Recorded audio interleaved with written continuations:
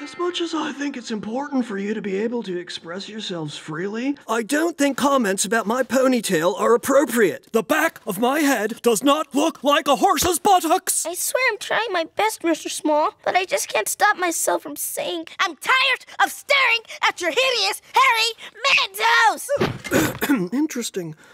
I want to try something. What do you see when I show you this ink blot? A very sad middle-aged man wearing sandals. I think I have the right treatment for your problem.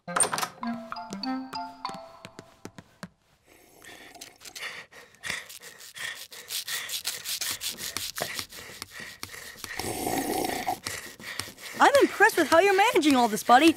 I thought for sure you'd...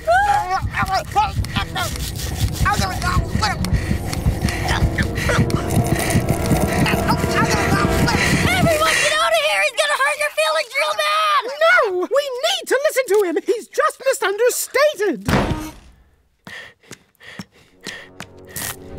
Hey, Chinbag, how about you learn to breathe through your nostrils? Oh, I'm sorry. You don't have any! Nostrils. And how about you clip those stupid nails? They're not gonna make you any more feminine. In case you haven't noticed, you're a 10-ton sack of reptile flesh. And as for you, the only thing worse than hearing you slurp your coffee is watching it stick to your rancid lady mustache!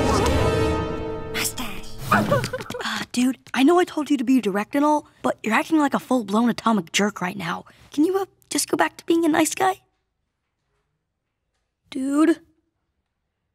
No more, Mr. Nice Guy. I've found a new style. With claws and pointed teeth and a villainous smile. Goodbye, goody two-shoes. I'm no longer uptight. 'Cause now I'm a shark and I'm ready to bite. And I'll say what I want, and the truth's gonna sting.